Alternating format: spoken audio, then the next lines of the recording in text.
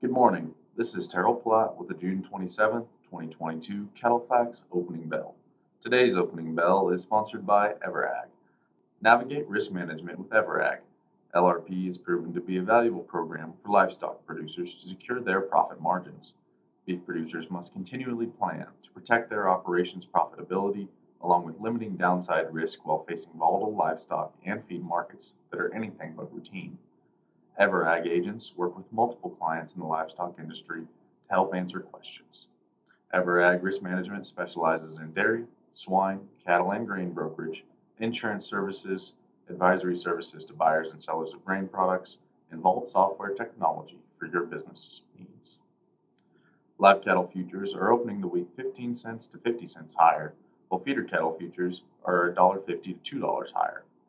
December corn futures are trading 15 cents lower after precipitation events over the weekend provided much needed moisture.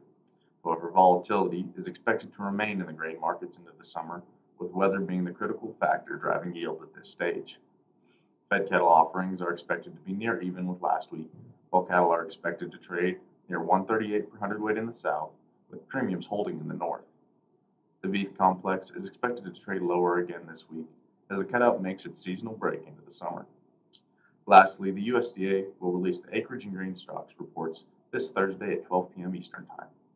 Thanks for watching and have a great week.